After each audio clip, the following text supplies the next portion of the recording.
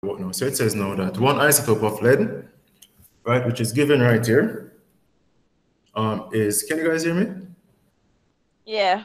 All right, so it says one isotope of lead is not stable, but can undergo exactly 3 distinct decays of an alpha or beta particle to become stable lead. Okay? It says now that with reference to the information in table 5, we're to write a possible sequence of 3 nuclear equations that can result in the formation of stable lead from unstable lead. So now for this now, what we're going to have is, so we're going to use this table right here to assist us. So what we have essentially is that we have this lead, which is unstable, right? This is what again, 82 to, this is 210. So we have unstable lead, and we want it to form stable lead. And they say that this unstable lead, this is unstable. Is that a question or a raise hand something? That lead is an isotope. Yes. Same atomic number, different mass number. So we have this unstable lead to form stable lead.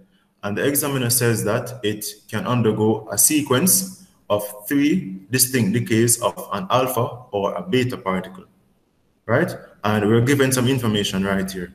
So we're given bismuth, which has an atomic number of 83, and we're given polonium, which has an atomic number of 84. Right? So We'll go to beta decay. Beta decay, okay, all right. So we can consider the 3 types of decay. So let us say we start with the unstable lead. So we're gonna have lead unstable right here, 82, 210. Now, if this we want to form bismuth from this lead will have to emit a beta particle, right? Because once we have a radioactive substance emitting a beta particle, what we will see is that the atomic number will increase by 1. Right? So when this emits a beta particle, we can write in our beta particle, let me just use E, right? Emit our beta particle. Go back to let me see the question. The question asked.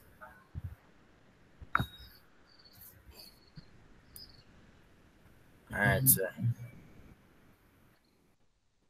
All right, we're good now?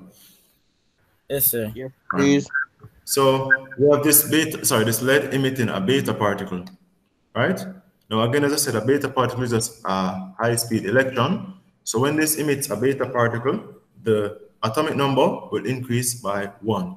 So we're going to say that beta particle plus, we're going to get bismuth, which is Bi. Its atomic number is going to increase by 1, so it's going to be 83, and the mass number will remain the same, right? So once it emits a beta particle, the mass number remains the same, but the atomic number increases by 1. Okay? Yes, please. Right? So then now we're going to have... That's the first equation. That's the first equation, right? Then now we're going to have bismuth now, right? Bismuth, they say, was 83 and 210, right? But bismuth going and go through beta too. Right, so the bismuth is going to take on a beta decay, right, and give off this, right? So this is going to increase by 1. The atomic number increases by 1. The mass number stays the same. So it's going to form polonium, right? So it's going to form polonium, which is 84, 2, and 210. Yes. Then now we're going to have that polonium now is going to undergo a decay, right? And remember, our objective is to form stable lead, right? Right, and So stable lead, let's say, was lead 82 and lead 206, right? With atomic number 82 and mass number 206. So for us to get from 84, alpha. Right? So we're gonna have to undergo a alpha decay. And remember, with an alpha decay, right? The -4 and -2. Right, the atomic number reduces by 2 and the mass number reduces by 4. So what we're going to get is that we're going to get our alpha particle plus... So we started with polonium 210 and 82. No, wait a second, let me get back to you. So we're going to get lead 206. because this goes down by 4 and this goes down by 2 and 82. So we start with lead, 206, undergoes two beta decays, right? And then followed by an alpha decay to form stable lead.